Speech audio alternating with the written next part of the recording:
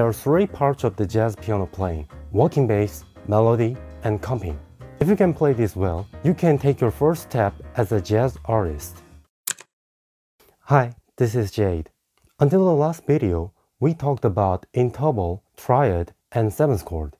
You know, it is difficult to play jazz with only melodies and chords. So, jazz beginners should learn three parts of the jazz piano playing: walking bass, melody, and comping. First, walking bass. Walking bass is a way of expressing the bass with constant rhythms like walking with your left hand.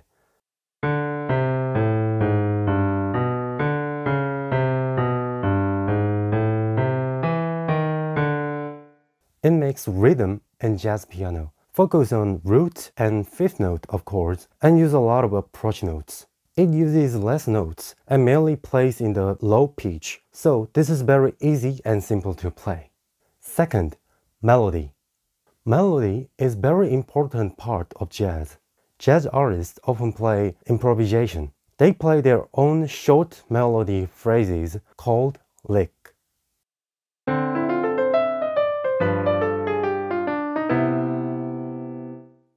If you've ever learned jazz before, I think you'll definitely know this: the real book. This is a compilation of lead sheets for jazz standards, and lead sheet is a form of simple musical notation with melodies and chords. Look at this, there are only melodies and chords.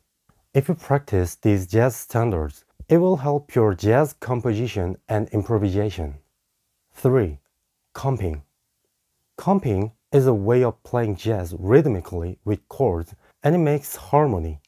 Comping is accompaniment, so you should be able to play it with both hands.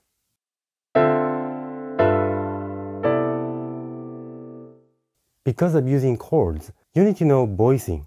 This is a way of combining notes of a chord into different intervals. Let's summarize. There are three parts of the jazz piano playing: walking bass for rhythm, melody, and comping for harmony. If you can play these well, you can take your first step as a jazz artist. So, how can you learn these? In jazz, it becomes difficult in the order of rhythm, melody, and harmony. So start from harmony is not effective. To learn jazz piano, beginners must focus on rhythm first. So, we're gonna learn in the order of walking bass, melody and scale, and comping. From the next video, I'll show you how to play walking bass. Okay, if you would like to watch this, let me know in the comments below and leave your questions. Don't be miss a like and subscribe. That's it for today, guys. Thank you so much for watching, and I'll see you in the next video.